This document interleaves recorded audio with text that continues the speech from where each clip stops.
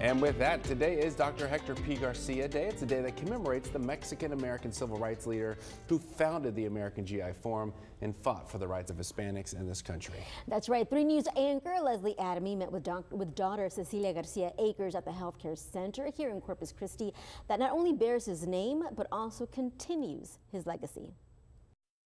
When you hear Hector P. Garcia, who comes to mind? The doctor, the activist, pioneer, the veteran? The list goes on. But for Cecilia Garcia Akers, growing up with him, he was very strict. It's dad. Academically, we had to make straight A's and everything, and he limited our social time, and I'm sure he had a fear of things that bad could happen to us also from his advocacy. Here on Hospital Boulevard is where people come to find healing, strength, faith at the Dr. Hector P. Garcia Memorial Family Health Center. Not only do they practice the type of medicine my father did, general practice, family practice, but they don't turn anyone away like my father. Making healthcare accessible, the mission then and now. To have a state-of-the-art facility here on the west side of Corpus Christi is exactly what my father would have wanted. This is where folks can come see their PCP or specialists like cardiologists, urologists for orthopedics, or even just to get prescriptions filled. In fact, this summer, they celebrated their 1 millionth prescription.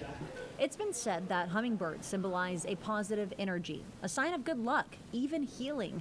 The same could be said about Alma Sanchez. Well, I know since I was a little girl that I wanted to be a nurse. She works to connect patients with the helpers, whether that's for a medical concern or if they need a basic community resource. I love helping people, especially underserved people. She's been in nursing for almost 30 years. Early on at the old Memorial Hospital, she met someone who would solidify her purpose.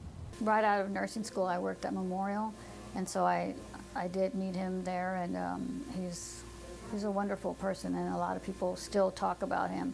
So working here, you could call it a full circle moment. And during a month with such cultural significance, it's a reminder to continue to pass the torch. Well, I grew up here, and my Hispanic heritage is important to me. It's a good reminder of where we've come, but also to promote ourselves as Hispanics and our contributions to this country.